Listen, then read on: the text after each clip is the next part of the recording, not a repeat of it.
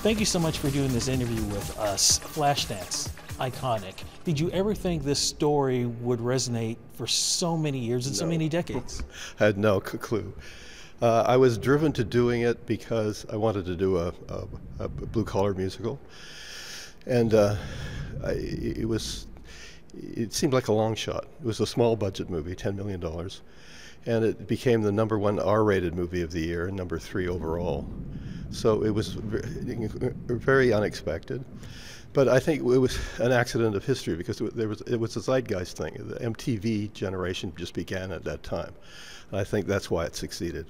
Did it also do with the fact that, I mean, the story is really a Rocky story, you know? It's, you know, somebody from down under making their dreams. Well, when I first went to see Rocky, I thought, you know, this is a strange piece. It's first of all, it's a musical. It's a Frank Capra disco film, is the way I looked at it.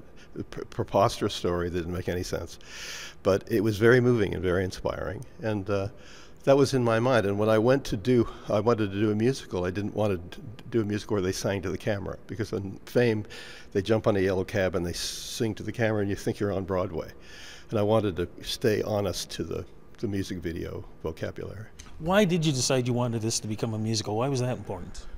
Because I was inspired by the girls who just worked in a club called Gimlet's, just around the corner from here on Victoria Street. And there's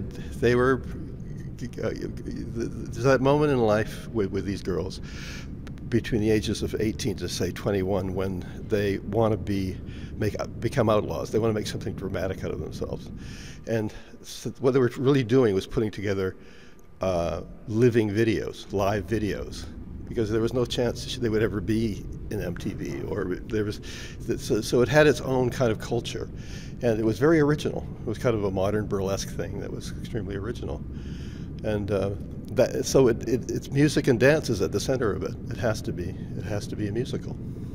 What changes did you have to make the musical work? We all know the movie, but as we know, when it comes to musicals, things have to change slightly to make it work on stage. Well, the big problem in the movie was that I didn't give the male lead enough to do.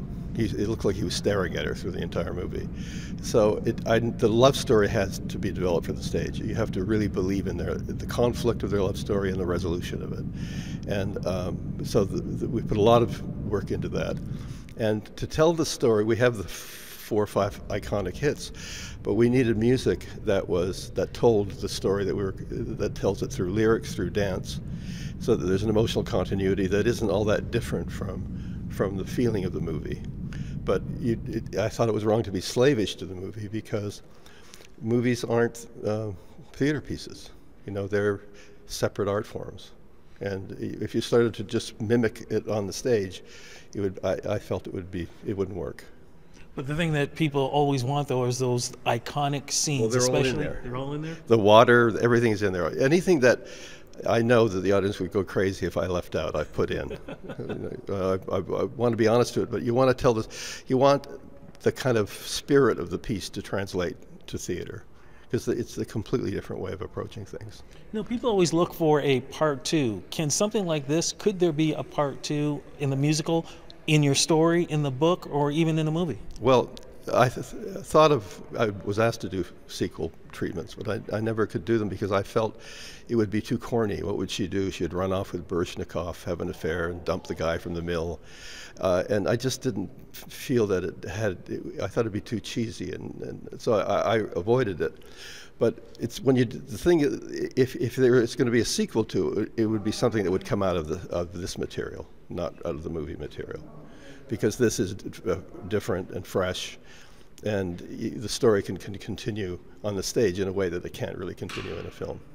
What do you hope that people, whatever generation, will get from this particular musical, especially for fans who have seen the movie many, many times?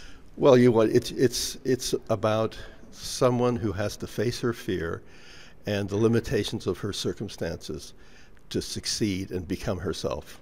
You know, the ending is really, it's not American Idol. She gets into a school. We don't know how well she's going to do. So it's all about breaking out of your fear and going for the art and going and becoming who you really are. And I think that's a universal story.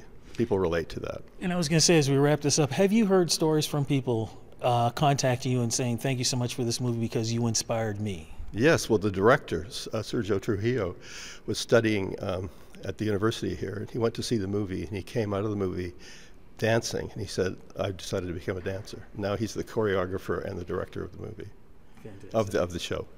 Thank you so much for this. Okay. All right, thank you.